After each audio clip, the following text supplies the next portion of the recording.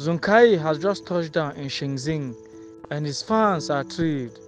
What everyone is chatting about is his famous fondness for card noodles.